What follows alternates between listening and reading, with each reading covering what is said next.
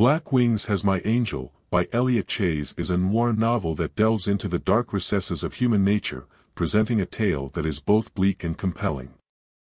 The story is driven by the characters of Tim Sunblade, an escaped convict with a carefully constructed plan for a heist, and Virginia, a mysterious and alluring woman who becomes his accomplice.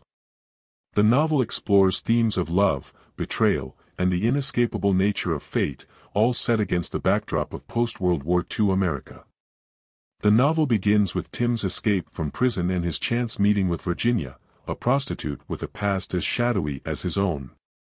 What starts as a brief encounter quickly evolves into a partnership as Tim sees in Virginia a kindred spirit, someone who shares his cynical view of the world and his willingness to do whatever it takes to achieve their goals.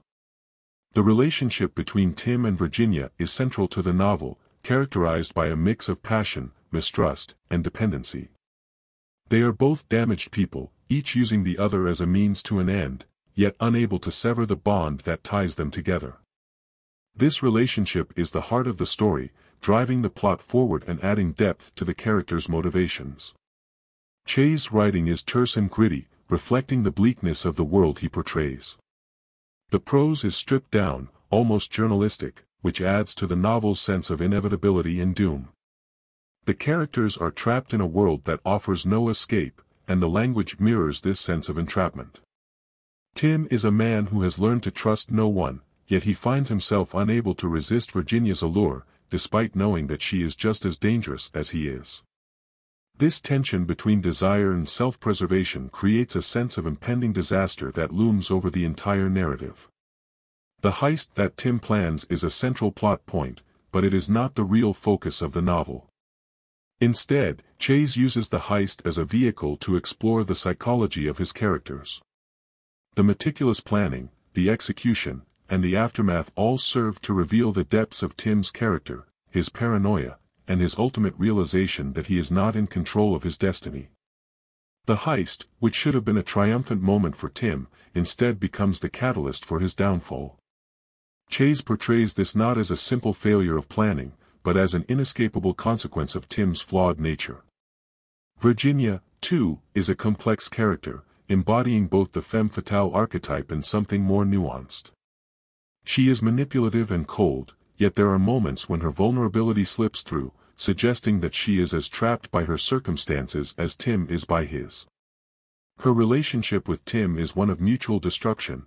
They are drawn to each other not out of love, but out of a shared understanding that they are both beyond redemption. The novel suggests that in a world as corrupt as theirs, love is impossible, and all that remains is the drive for survival.